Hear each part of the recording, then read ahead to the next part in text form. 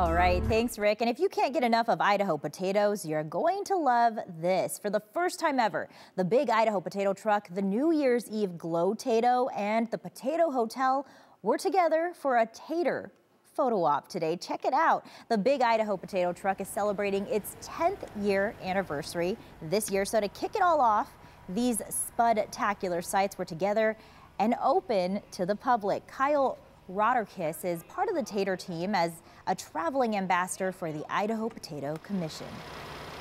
We're actually going to be sending off on the Big Idaho Potato Tour. Me, my other ambassador, and our truck driver are going to be taken on the road for about 7 months to go across the country and educate everybody on how healthy and important potatoes are. And for those of you who are new, no, these potatoes aren't real. The Potato Hotel is made out of concrete, and the New Year's Eve and truck potatoes are made out of fiberglass.